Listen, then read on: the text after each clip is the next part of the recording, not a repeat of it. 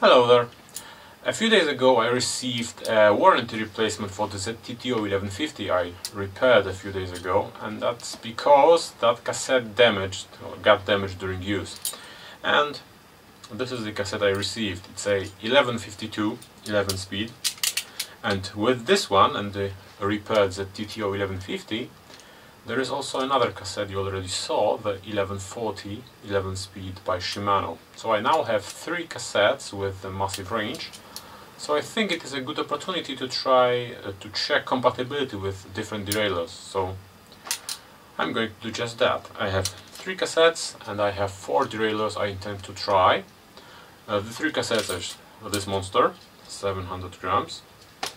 The ZTTO 1150, which is 650 grams, and why do I state the weight? It's irrelevant. And the 1140 by Shimano, which irrelevant, the weight is irrelevant. And the 1140 by Shimano. I'm going to try the Sensah SRX rear derailleur. I'm going to try a Shimano Deore RD-M8000 GS, and I'm going to try a Shimano XT RD-M8000. And just to confirm that the previous 10-speed derailleurs don't really work with those cassettes, I'm going to try to use a Z, but I don't think I'm going to be successful with it. Also, I have the cage extender, not cage, hanger. I have a hanger extender, so I'm going to try to make things compatible with those cassettes with the hanger extender as well. And I don't think I'm going to try all 24 combinations, because this video would be approximately 5,000 hours long and no one has time for that. So I'm going to try the most poignant combinations there are.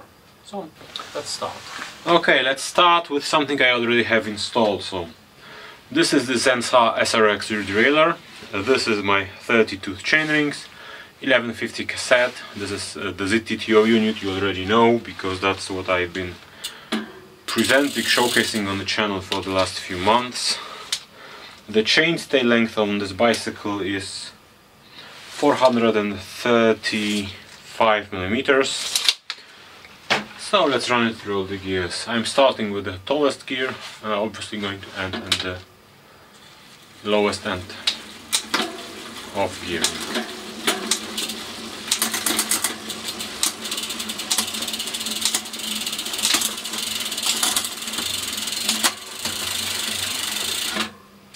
And now you can see the first problem here. I'm already using the hanger extender, just to note. This derailleur at this point is maxed, and since this is a full suspension bike, there's going to be a chainstay growth once it goes through travel, so this derailleur is not really capable of handling this 1150 cassette.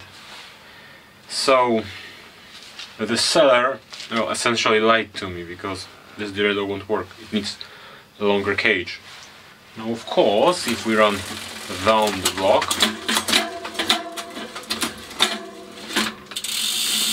you'll notice that I have a little space here, but if I add 2 links to the chain, I already have it rubbing here. So I'm afraid that the seller really lied to me. I don't know whether he did it intentionally or not, but this derailleur is not capable of handling 1150 cassette unless you are running it on a hardtail.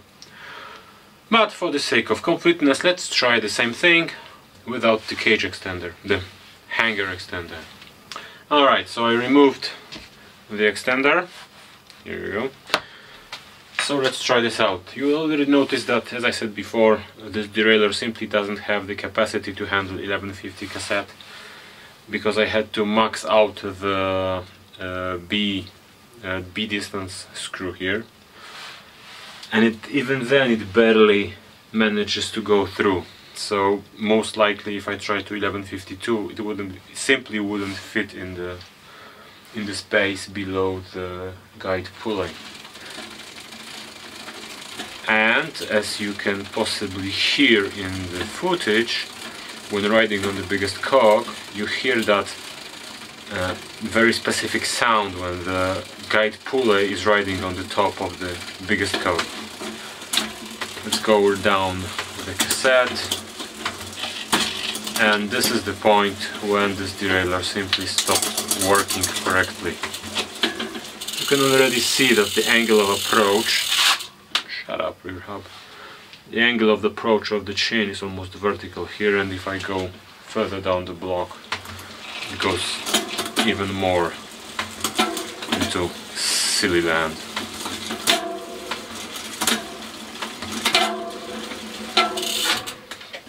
Note that the extender of the hanger. Why I keep saying extender of the cage?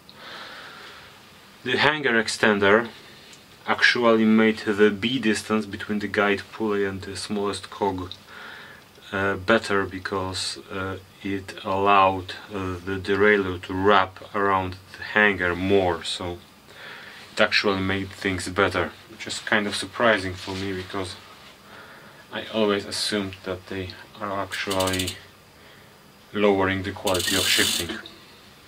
Note, I'm not at the minimum amount of chain, but because the B regulation, B adjustment is fully backed in, I can't really get the derailleur to back out even further, and that doesn't really help at all. So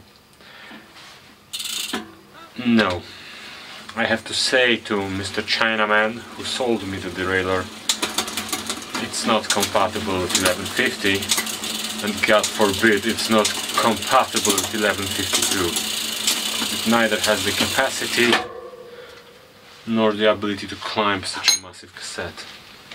Alright then, so I installed the 1152. It's actually the first time this cassette is going to see the chain, and already this is a chain that saw a winter in it, so it's pretty worn out. Anyway, 1152, the hanger extender is installed. This is the minimum amount of chain this derailleur actually can handle, and I will show you that if I back out the B tension a little bit, it's already getting loose to a point of almost sagging. Oh, here you see, there's no tension here. Ah, okay. So let's try this thing out.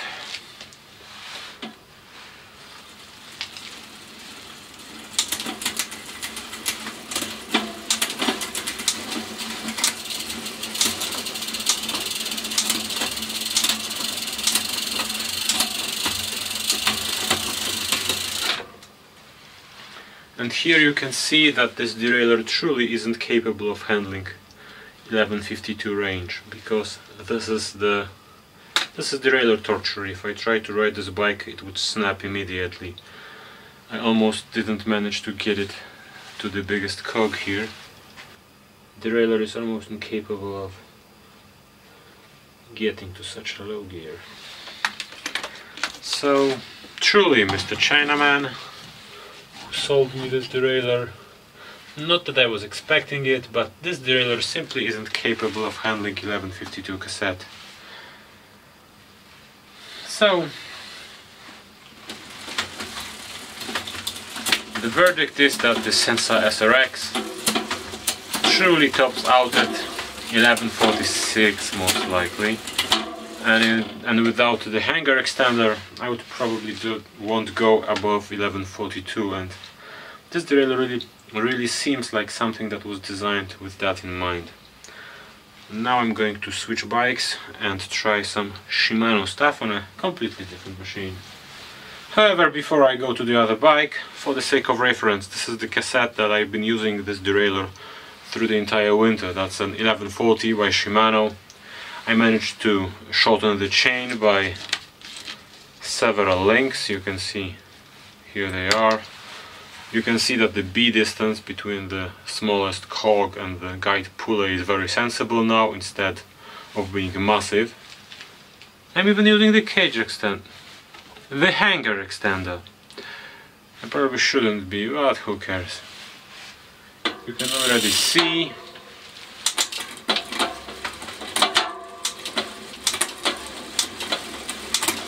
how nicely this derailleur is handling this cassette.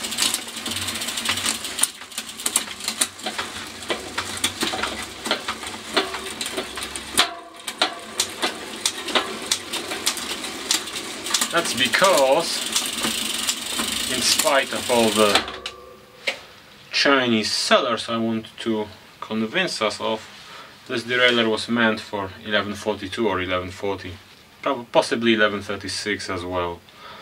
1150 is simply out of its range. 1146 possibly, but I wouldn't try to use it on anything wider than that. So now let's move to the other bike. But before we go to the other bike, let's, for the sake of satisfying my curiosity, check Shimano Z.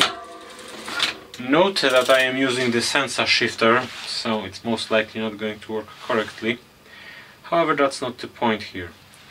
The point is, can you use a Z, this is the ZFR, with a hanger extender to handle the 1140 cassette? You can already kind of expect that you can't, because the B distance here is massive, so the shifting to the highest gears is going to be rather unimpressive. So let's try to go up the block.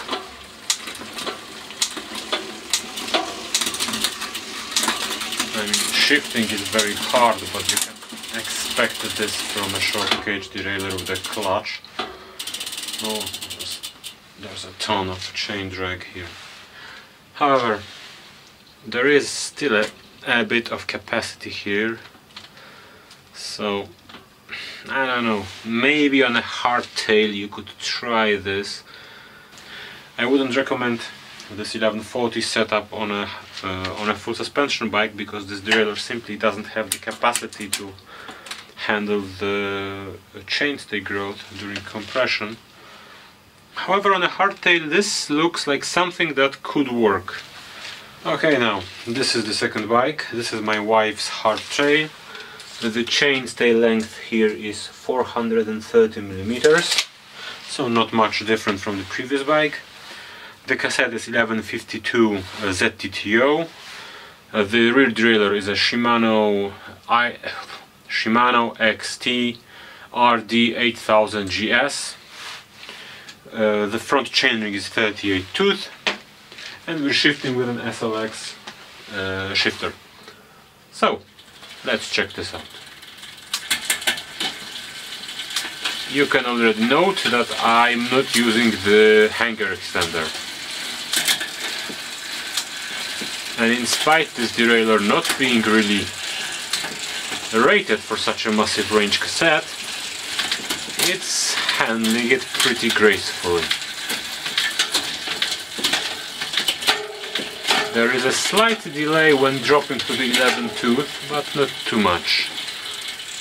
The only thing that's a bit worrisome is the B distance between the 11 and the guide pulley, or the entire bottom of the cassette and the guide pulley, but that's nothing major.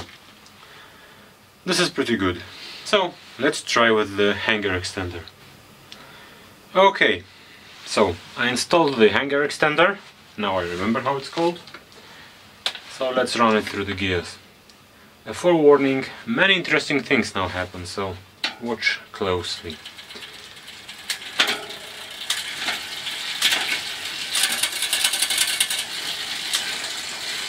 You can already see the shifting is a bit lazier,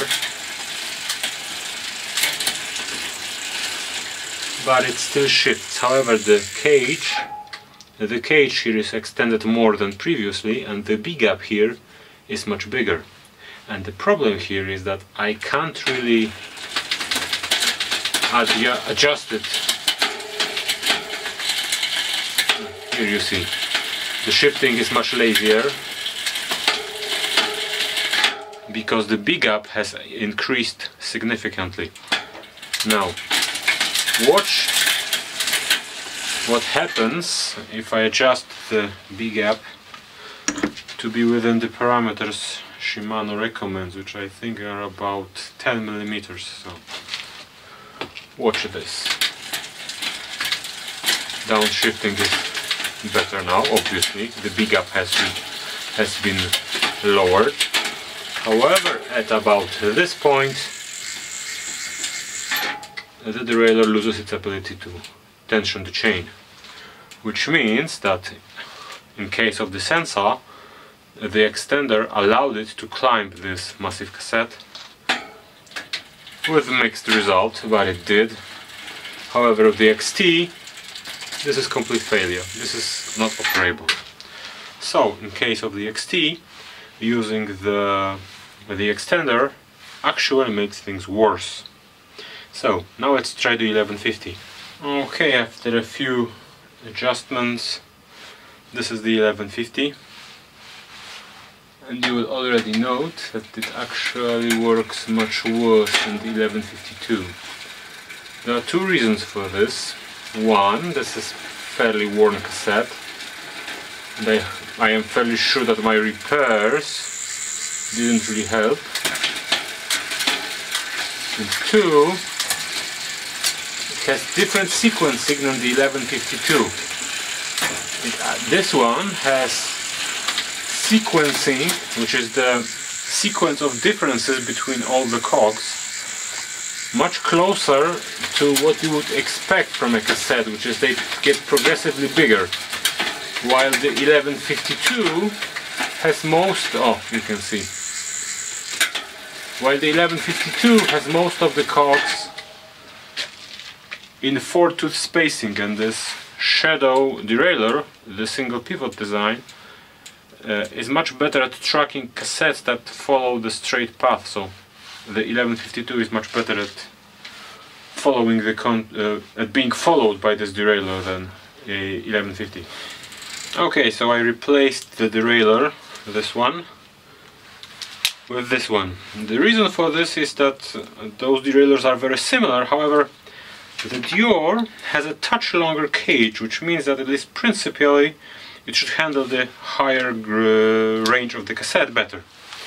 So let's run it through the gears.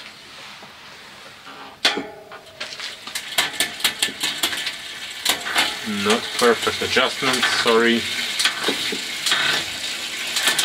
That weird noise you're hearing is the friction in the clutch. And that's because I used it on a mountain bike, so I had the clutch set to really hard. But for my wife I'll have to adjust it to something lighter. But as you can see, it handles the cassette great. I'd say that it's even better than with the XT, so I think this is going to be the final resting place for this derailleur. Although knowing myself, I'll probably change 20 things before that happens. So there you have it. I tried a few combinations of a derailleur and bicycle and a cassette, and I showed you one very important thing.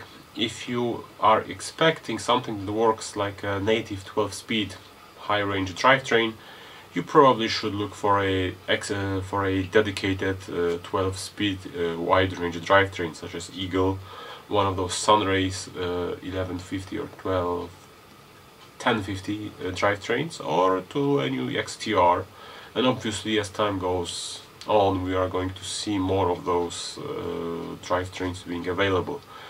Because while the somewhat hacked solution with the Shimano derailleurs worked somewhat reliably, none of them really work without an issue. You could see that even in the best scenario there were situations where the downshifts or upshifts were kind of lazy, so I don't think that's something that we should expect from a high-range drivetrain. So if you want something that works like a native drivetrain, buy a native drivetrain.